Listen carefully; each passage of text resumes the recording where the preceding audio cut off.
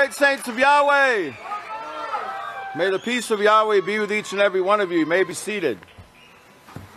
I'm going to pick up right where the great deacon left off, and we're going to talk about one of these forms of rebellion that we're getting rid of right now, that the Catholic Church promulgated or propagated.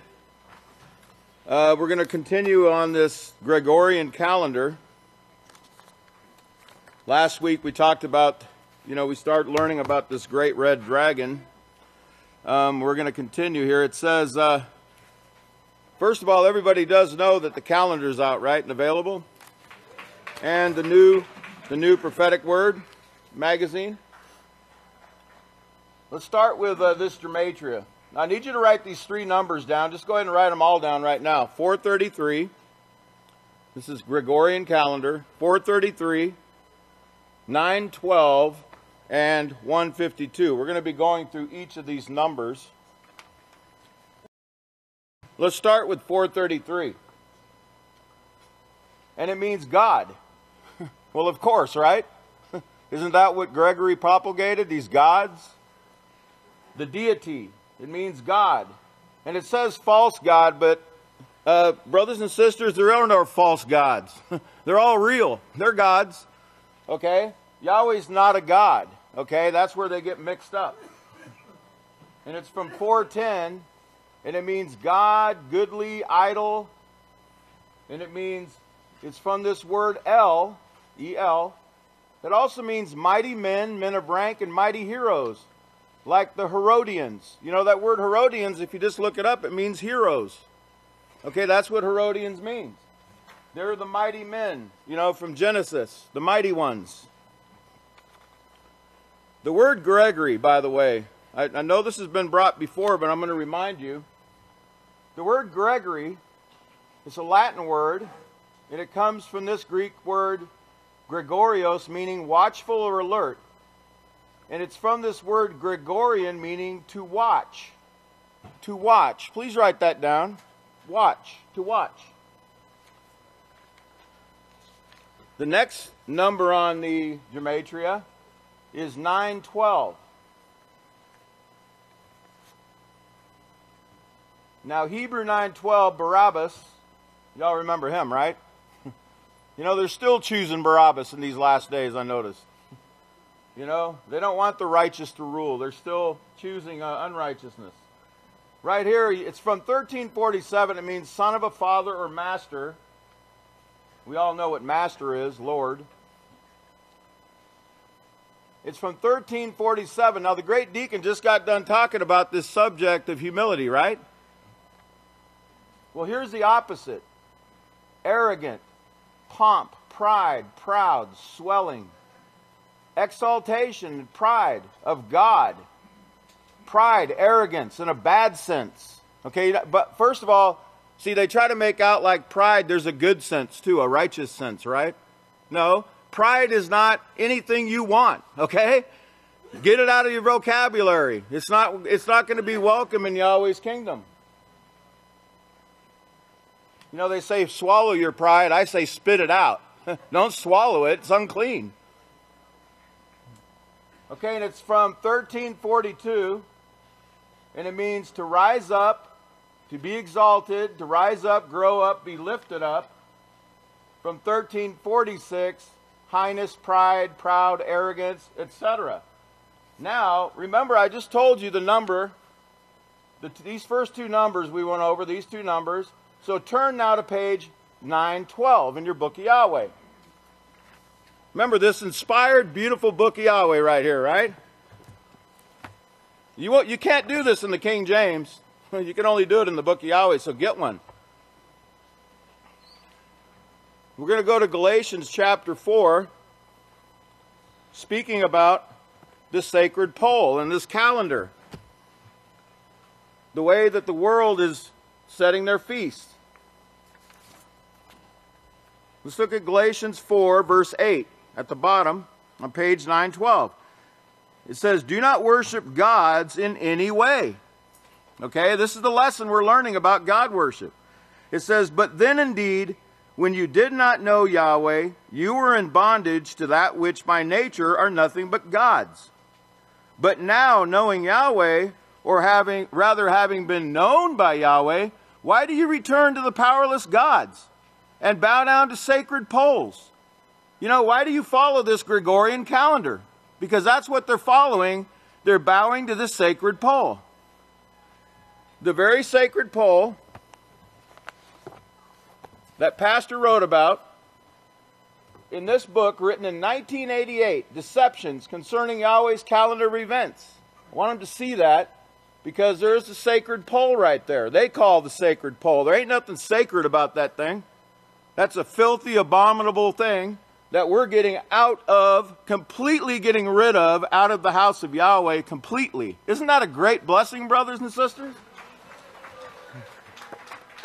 Okay, it's back to the reading on page 912, 1913 now, on I'm going to read verse 9 again. But now, knowing Yahweh, or having been known by Yahweh, why do you return to the powerless gods and bow down to sacred poles? Why do you want to be in bondage to them again? From this you watch. From this you watch.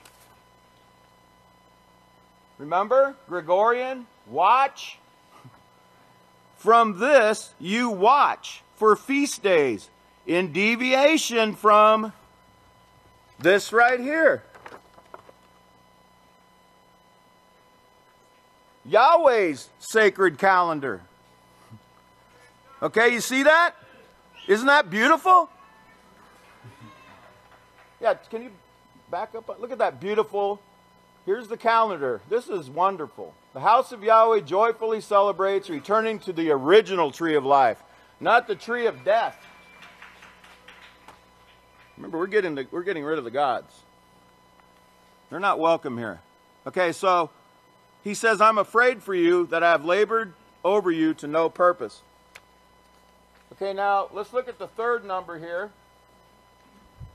Word number 152. It's number 152, Gregorian calendar. 152, it's a Dramalek, and it means Adar is prince. Adar, an Assyrian idol. It's from 142. It means to be great. Now, if you know anything about the Hebrew calendar, I'm not talking about our calendar, but the Hebrew calendar. You know, the one that they follow that's mixed with the sun and the moon worship? You see here the astrology, the zodiac. Notice their month of, I don't even like saying them anymore. You can read that. It corresponds with this Gregorian calendar of these months right here, the second and third month of the year. And it's the word Adar. And it's from these two words, 4428, it means king, and it's from 4427, it means to take counsel and consult. Now turn over to Deuteronomy 18:9. Deuteronomy 18, I'll give you a page number. On page 162. Deuteronomy 18:9 says, when you come into the land Yahweh your Father is giving you. Now listen to this. We're fixing to fulfill these very things right here. You're going to be greatly amazed this feast. Okay? It says, when you come into the land Yahweh your Father is giving you, do not learn to follow the abominable ways of those nations. Let there not be found among you one who sacrifices his son or daughter in the fire, you know, letting them watch television, and play war games. Giving them over to war, who practices divination or sorcery, interprets omens, engages in witchcraft, casts spells, or who consults familiar spirits, or a wizard or a necromancer. Anyone who practices these is abominable to Yahweh, and because of these, the other nations are being put out. And that word necromancer, I know I've brought this before. It's word number 825 in Strong's, and it means an astrologer, a necromancer, conjurer, astrologer. You know, in this book, Deceptions Concerning Yahweh's Calendar of Events, if you look on page 28, there's a warning against the use of astrology in setting feast dates. Okay, and that's what this calendar, this Gregorian calendar, is all about. It's about astrology. Has nothing to do with going out and looking for the green ears, you know, getting off your lazy duff, going outside and actually observing something instead of a television. Right? You're actually going to have to get up, go outside, and look. And then, once you spot the green ears, the following new moon, right? And you can read all about this on page 28 and 80 through 11 in Deceptions. Pastor wrote all about this. Now, go to Isaiah 47. Let's turn to Isaiah 47, where there's another admonition.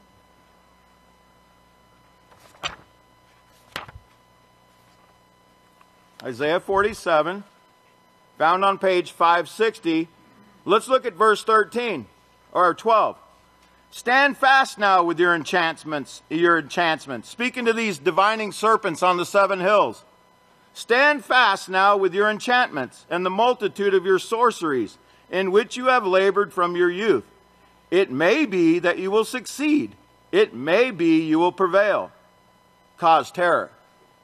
You are wearied in the multitude of your counsels. Let now the astrologers and the stargazers and the monthly prognosticators, you know, the ones that like to give you horoscopes to read, stand up and save you from these things which will come upon you. Here's what you get when you read the horoscopes. You want any part of that? Should pass over those completely. They have nothing to do with Yahweh. 666. That the last definition of 152 from the Greek, it means to be ashamed, a thing to be ashamed of, and it's used in Hebrews 12:2. Let's go there. Hebrews 12:2. Hebrews 12, verse 2. Talking about this race we're running. Is everybody keeping up? All right, we're almost at the finish line, okay? Let's run this race with endurance, it says. In verse 2 says, looking to Yeshua, the first who was led and perfected by the faith, who, for the joy that was set before him, endured the sacrifice, despising the shame, despising this God here, this sun God, the Lord. Okay, he despised him. How did he do that? He didn't sin. Okay? That's how we despise the shame. This Lord here, the sun God.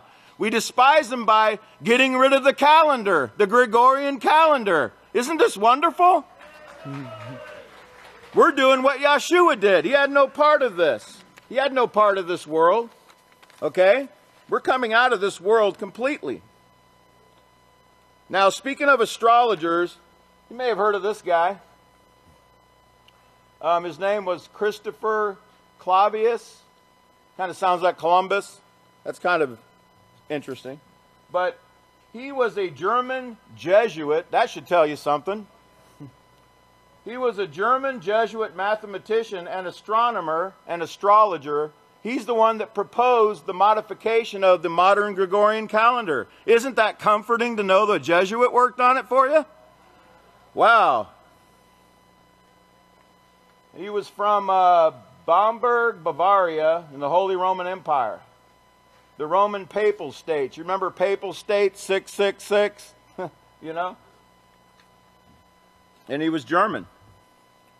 Now, let's add it all up. What does this all add up to? Remember the numbers I gave you? I told you to write down? Let's add it all up. 433, 912, and 152 is 1497. Turn to Revelation 22. In your inspired book of Yahweh, Revelation 22, verse 15.